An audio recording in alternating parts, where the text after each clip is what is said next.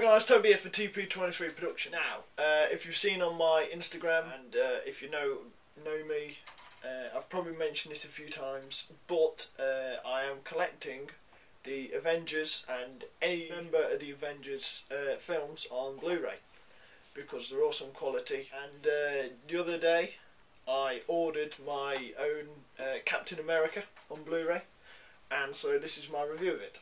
So, Captain America is the first Avenger. He is a relatively young guy, he's probably in his mid-20s, doesn't really tell you, but he is young of age, and he wants to fight in World War II against Adolf Hitler and the Nazi regime. Trouble is, he's a skinny little guy, he's got asthma, he's got all sorts of things wrong with him. However, he's a persistent little sod. So, Captain America, Steve Rogers, who's played by Chris Evans, who is also Johnny Storm, the Human Torch in Fantastic Four. He is Captain America, and this one time, a skinny little guy, Steve Rogers, he goes to, it's like a convention, Tony Stark's dad. He's I don't know, showing off his latest gadgets. Fair enough. He's with his mate, and his mate is called Bucky, and that is kind of another story altogether, the whole Bucky side of it. But yeah, he's there, and he won't give up, and he wants to join the army and all this, and a scientist overhears him who wants to volunteer him almost for the Super Soldier Project, but he doesn't know that at the time. So the film is pretty much about good versus evil, and the evil side of this film is a guy called the Red Skull. Hugo Weaving.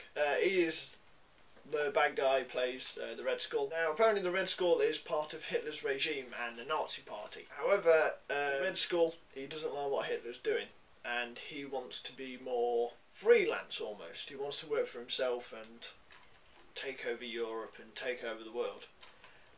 So that's who the bad guy is.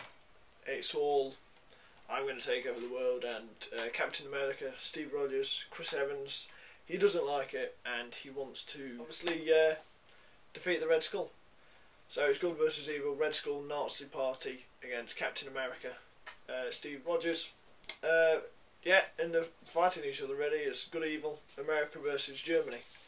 Set in 1942 as well, so it's all World War II sort of theme, which is when Captain America was made.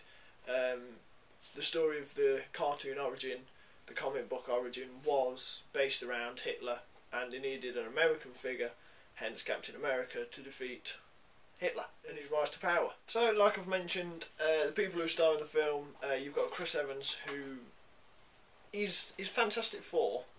He's the Human Torch in Fantastic Four, so it's a bit odd to have him as another Marvel character.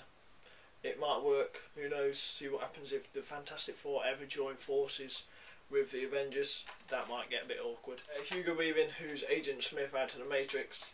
You've also got Tommy Lee Jones, he's a captain out of the army.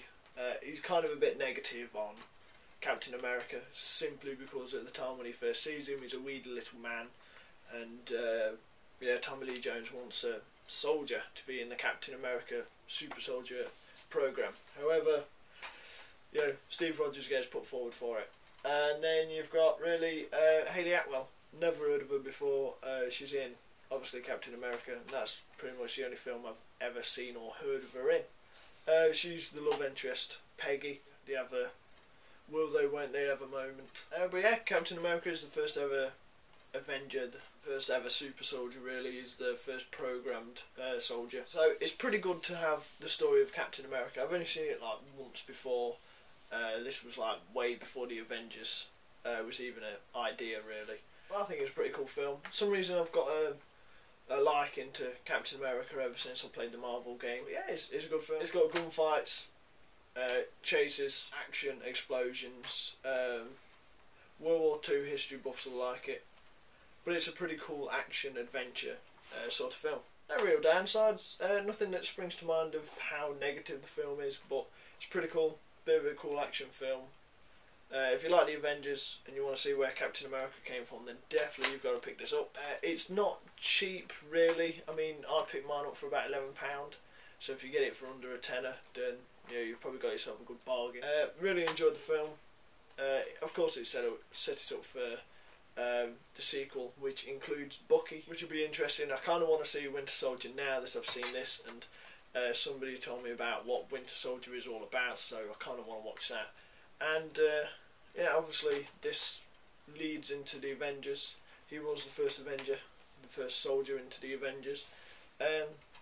So yeah, really, if you're a fan of the Avengers, then this is definitely one to pick up. If you're a fan of Chris Evans, Tommy Lee Jones, Hugo Weaving, Haley Atwell even, then yeah, this one's one for you. I enjoyed the film, can't complain about it.